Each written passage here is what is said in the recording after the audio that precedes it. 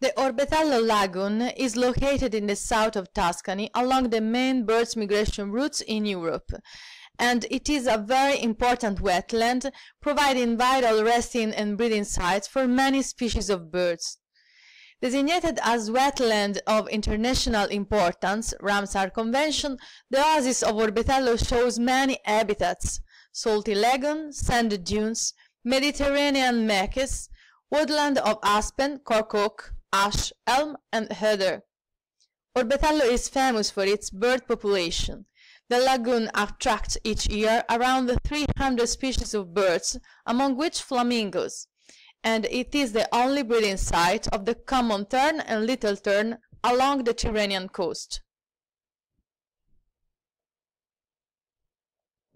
The term lagoon is derived from the Italian laguna, and is a shallow body of water separated from a larger body of water by barrier islands, coastal lagoons, or coral reef, atoll lagoons.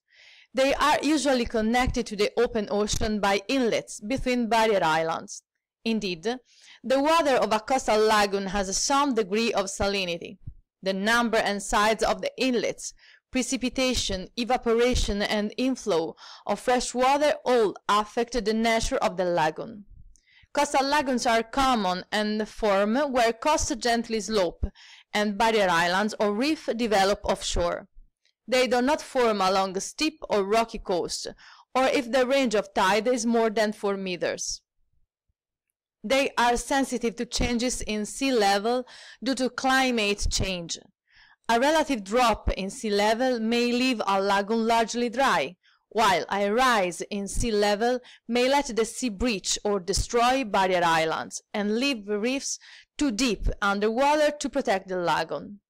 Coastal lagoons tend to accumulate sediments from inflowing rivers, runoff from the shores of the lagoon, sediments carried into the lagoon by the tide or storm waves.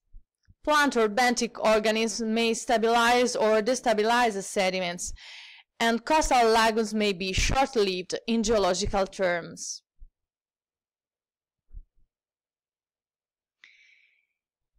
The Quercus suber cork oak is an evergreen tree native to southwest Europe and northwest Africa, easily found in the Mediterranean area. Its thick insulating bark contains high levels of suberin, and it may have been an evolutionary answer to forest fires. Plants live about 150 to 250 years, and cork can be harvested every 7 to 10 years to produce wine bottle stoppers, insulation panels, and for handicraft and artistic uses.